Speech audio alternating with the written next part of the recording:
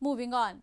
A massive protest by locals against rising flour prices in illegally occupied region of Pakistan-administered Kashmir turned violent on Wednesday.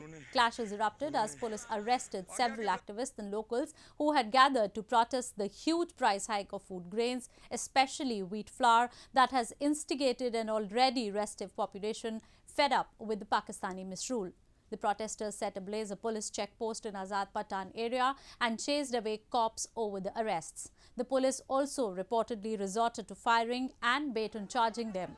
Protests have been going on across Pakistan-administered Kashmir for the last 1 month, but activists said the stooge government in the region, which works at the behest of Islamabad, has refused to reverse its decision to increase taxation on food items. तो police ने retreat कर दिया है, शदीद लाठीचार्ज हो रहा है वहाँ पे, जितनी जितनी जगहों पे मुजाहरे हो रहे हैं वहाँ पे बहुत सख्त लाठीचार्ज हो रहा है and POJK has been turned into a police state.